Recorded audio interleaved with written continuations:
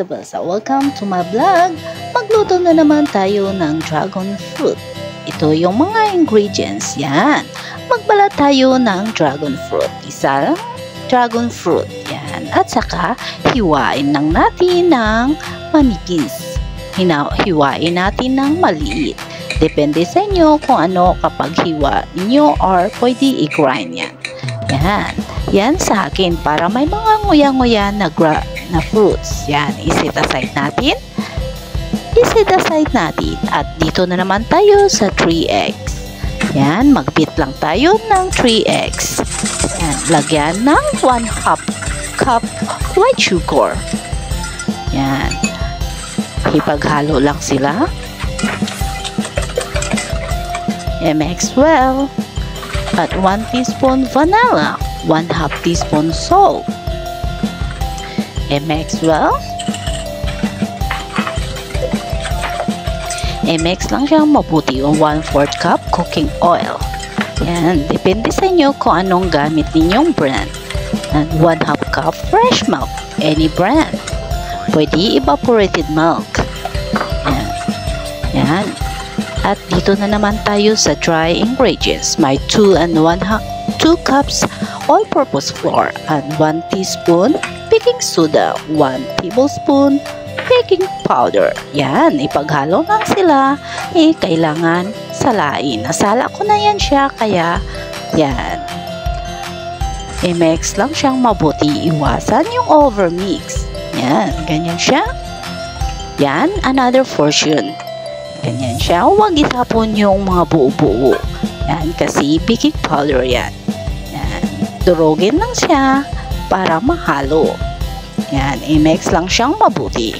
I-mix lang mabuti. Kailangan huwag yung mag-overmix kasi hindi aalsa yung cake natin. Yan, ang consistency. Yan, ganyan siya.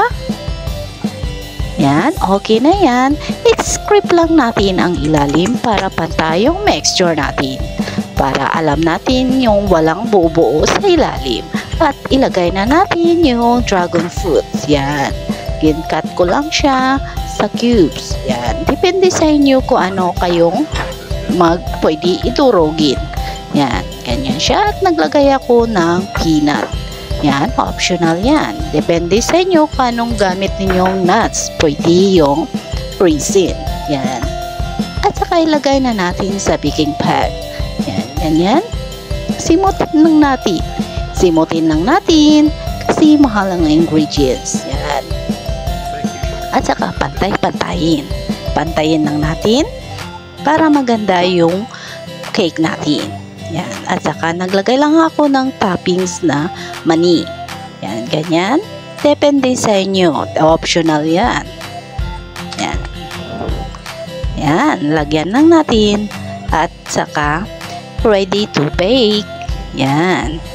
Nag-preheat ako ng oven ko is 180 Celsius. Can bake ko siya sa 30 to 45 minutes. Yan, depende yo sa oven natin. Yan, hindi pari-pariho sa ang oven natin. Kaya, kayo na ang mag-control yan. Yan. Yan, okay na yan. Napakaganda. Yan, luto na yung cake natin. Yan, kita ninyo guys? Yan, yan ang dragon fruit cake. Yan, palamigin lang natin. Yan, pwede ninyo i-level up yan. Yan, dragon fruit cake. Yan, subukan ninyo yan guys. Yan, masarap yan pang merienda. Hindi pa kayo nakatikim yan, kaya subukan ninyo yan. Yan. Yan, napakasarap. Napakaganda. Masustansya. Yan. Ang hindi pa nakasubscribe, please subscribe my channel. Thank you for watching.